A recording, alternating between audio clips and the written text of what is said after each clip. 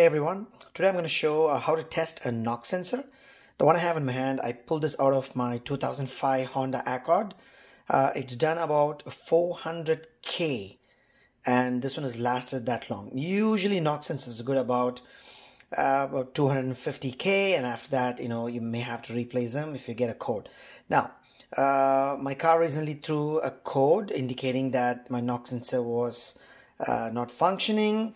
Now what this does is, so this part of the knock sensor goes on the engine block and screws in. It's a very tricky place, and here's the place where the port goes in, and the wire from here goes to the ECU. What this technically does is, when there's a pinging on the engine, the knock sensor detects the knocking or the pinging, and there's a small piezoelectric crystal in here which produces a small voltage.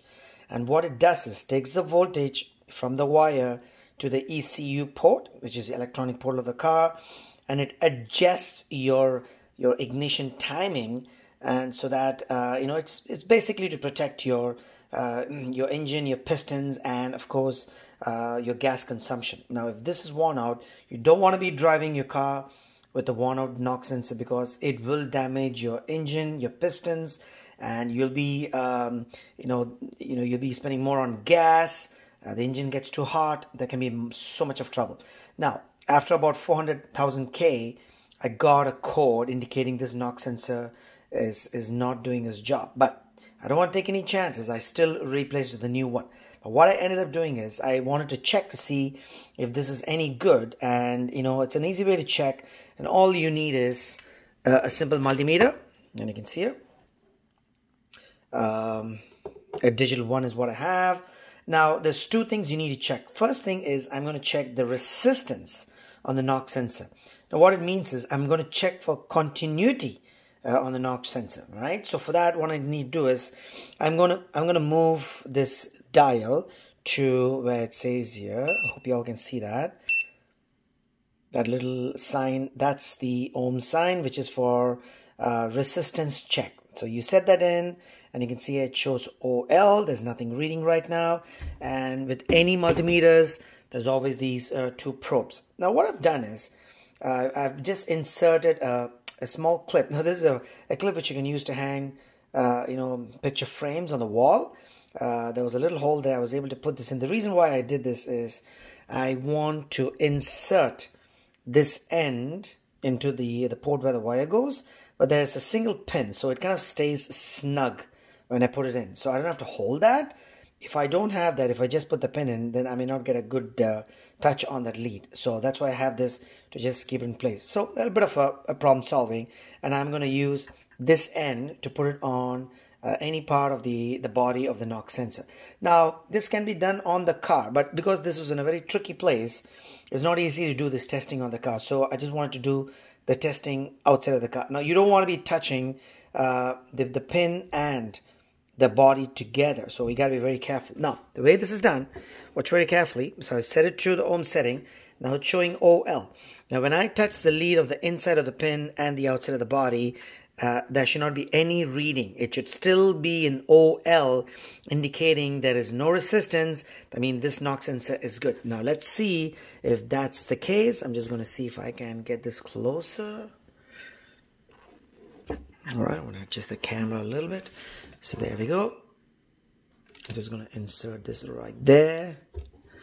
All right, so that's going to stay in place. And I'm going to put the lead on anywhere on the body. Now you notice there is no reading. So that's good news. There's no resistance. You're not supposed to have any continuity there. That's why it's still showing oil. If you see any numbers on here when you do this testing, that means the sensor is probably bad for the resistance test, not for the voltage test, right? So once again, make sure there's good lead control. Let me just double check, make sure its control is good. I'm going to touch this here. All right, there we go. And when I touch the leads, I get some numbers, but when I touch here, there's nothing.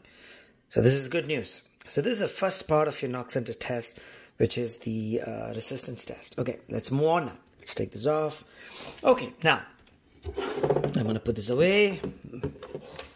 Alright, now what I'm going to do is I'm going to go to the second step, which is called the voltage test. Now this is the actual, technically it's called the knock test, to see that if I knock on that knock sensor, does it send a signal like a voltage, which is shown in here. Now for that, what I need to do is I'm going to move the dial back to where it says voltage, right here with the V, and right there, and make sure it's on AC voltage, not DC. Hopefully you can see that. Yeah, it's a lot of glare there, so that's AC. So it should be set on AC, and make sure it's on the V port. Okay, so let's put that over here. All right, now let's go and try this again. All right, now I'm going to do the same thing. I'm going to insert the red lead so that it goes nice and snug. You can see here, nice and snug there. I'm going to leave it in there. Okay, and I'm going to go and touch this black lead on the body, and hopefully you can see after a while it should come back to 0. Alright, so let's try it again. So I got the red lead connected in, and I'm going to put the black one on the body and give it a couple of seconds. It should come back to 0. Alright, right there it's reading a 0. Now what I'm going to do, oh, not yet, it's almost there. There you go. So now what I'm going to do is, so it's reading a voltage of 0. So I'm just going to take something heavy. I'm going to use a wrench, and I'm just going to bang it on the table, and the knock sensor is going to see if it works. It'll send the voltage, and you're going to see it on the meter. So now it's all in 0. Let's go. There you go, 5.2, back to 0. 4.2, I'll do a mild one. 2.4.